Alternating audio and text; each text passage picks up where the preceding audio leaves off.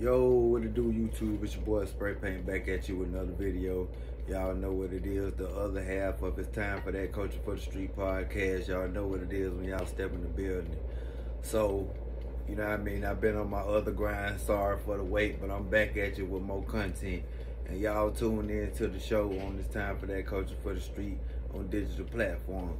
But hey man, this video ain't about me, this about Lil Jay. King Lil Jay dropped the fucking ball, man. Lil Jay dropped the ball. Got caught with a pistol in Chicago. And the crazy thing about it, people was giving him criticism saying like, hey man, you need to get up out of Chicago and move different.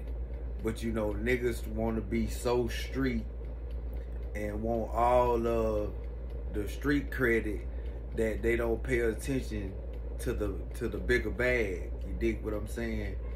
And they were just saying, you know, Say Cheese was just bringing it up about how Charleston White was saying, you know, he need to move different.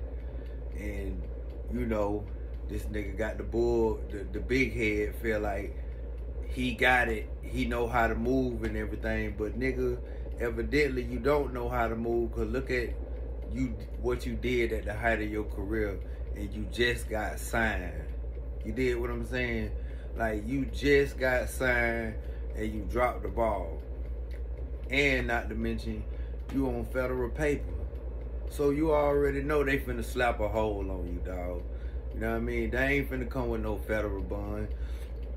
I wish nothing but good luck on you with getting a slap on the wrist, but man, we already know how they do with this possession of a firearm by a convicted felon. And not to mention, you on federal paper, you ain't have no business with that in your possession. But y'all let me know what y'all think about that in the comment section, dog. Spray Paint, I'm gone. Top of the morning.